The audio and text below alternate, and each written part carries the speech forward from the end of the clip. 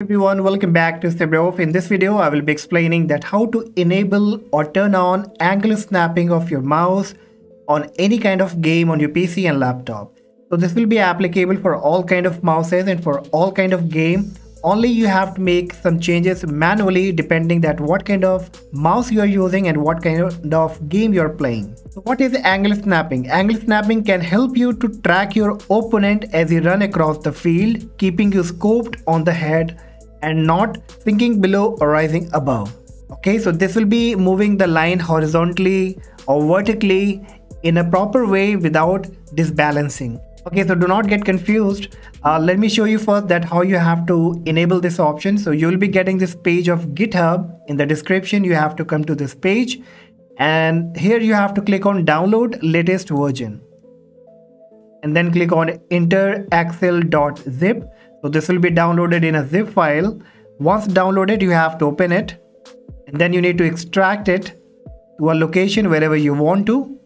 I will extract to my music folder, and then when I go back to music, you can see it has been extracted. Now before installing, you have to make sure that your Windows 10 or 11 has Microsoft Visual C++. How you have to check? You have to click on the search box, type appwiz.cpl, hit enter. You will be getting the program and feature box, and here you have to look for Microsoft Visual C++. Alright, so you can see on my end I do have this application, this software, but if you do not have this on your computer, then you have to go to Google, type here Microsoft Visual C++, hit enter, and you have to click on the first website. And from here, depending you are using 64-bit of computer or 32-bit. If you're using 32, then you can go with x64. If you're using 64, you can go with x86. Alright, so click on it, download it, install it in computer. Once installed, again you have to come back to this angle snapping that we have just downloaded. Then you have to click on the driver. The black window will be coming up. It says interception successfully installed. You must reboot for it to take effect. Press any key to continue. So you can press any key, and it's asking us to restart the computer. So we will just quickly restart the computer, and once the computer has been restarted, you again have to come to this page where you have extracted the file. Then you have to click here on application.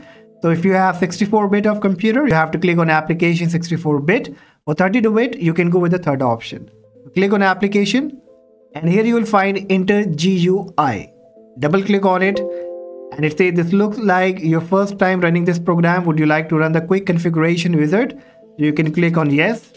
So you can find it and just enter the value here. Then you have to click on OK.